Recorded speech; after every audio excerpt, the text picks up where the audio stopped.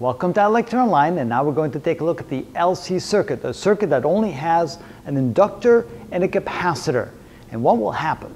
Well, let's do the conceptual approach first. Before we talk about the mathematics and the equations, let's get a feel of what would actually happen. So let's say we have this circuit right here. It just has a capacitor and an inductor, and we're going to start at the point where the capacitor has no charge on it whatsoever, and the inductor has the maximum magnetic field built up in it.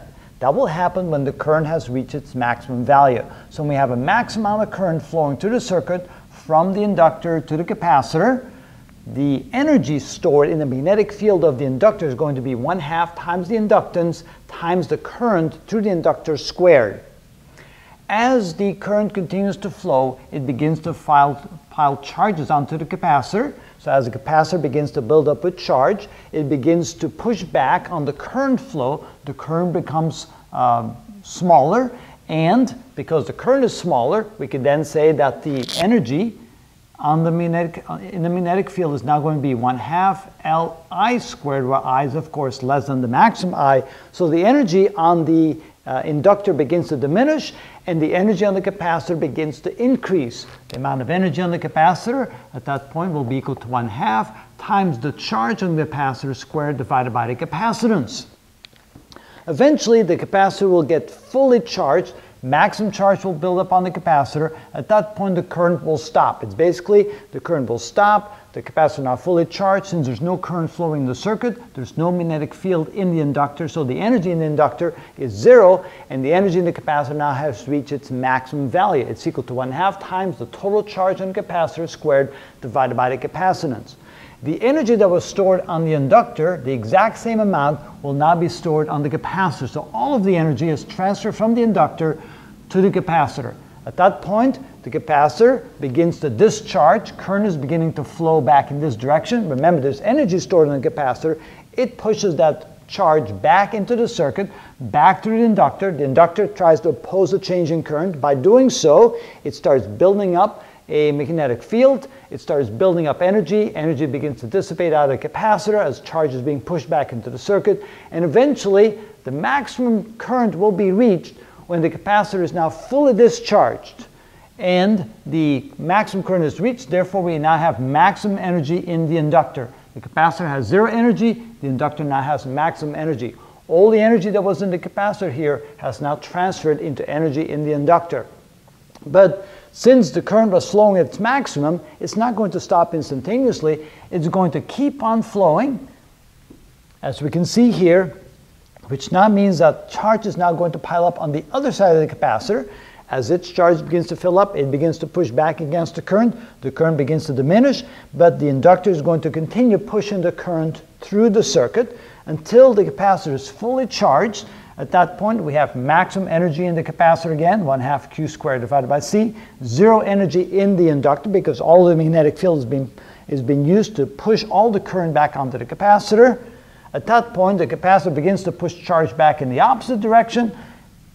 The magnetic field is going to build back up in the inductor as it's beginning to oppose that change in the current. It begins to increase its content of energy as the magnetic field builds up until it fills up to its maximum energy capacity. That's when the maximum current is reached. That's at the point when there's 0 charge on the capacitor. We now have maximum current in the opposite direction. We have maximum magnetic field in the inductor, therefore maximum energy. And at that point, we're back to the point 1 right here, where current will continue to flow through to the capacitor. It begins to charge up, and the whole process starts over again. And so what will happen is that charge will flow into the capacitor. The capacitor will then push all the charge to the inductor back to the other side, and back to the first side, and back to the other side. And so current will go back and forth, and back and forth, and back and forth. And assuming that there's no resistance in the circuit, which of course in the real world that doesn't exist, there's always going to be some small amount of resistance, even if all you have is conductors.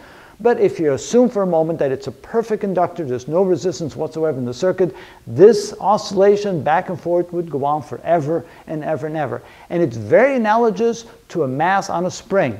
You put in potential energy, by extending the spring, you let go, the mass is now going to flow back and forth, and the energy exchange is going to be between potential and kinetic energy as it goes through its equilibrium point to the opposite side, back to the equilibrium point, back to the maximum elongation, back to the equilibrium point, back to the maximum compression, and so forth. It is exactly analogous to that. If we take a look at what the current flow looks like, in case number 1, we have maximum current in the clockwise direction. Let's just call that a positive direction, doesn't matter. Then, of course, the current is going to be diminished, is going to go down to 0. Then the current is going to flow in the opposite direction. That's going to be negative direction. Then we have the maximum current in the opposite direction, negative direction. Then the current begins to diminish, currents go back to 0. Then it starts back in the positive direction and reaches its maximum value and so forth. So you can see how the current is going to oscillate back and forth in one of those LC circuits. So an LC circuit is very much like a mass on a spring. It continues, passes energy back and forth between the capacitor and the inductor, capacitor and inductor, capacitor and inductor, as go back and forth, with the current going in one direction, then the opposite direction, back and forth like that. So that's the conceptual approach of what an LC circuit looks like. In the next video, we'll actually show you the equation and how it defines how the current will oscillate back and forth and how the charge will build up on the capacitor and then diminish on the capacitor over time. If you're interested in that, stay tuned for the next video.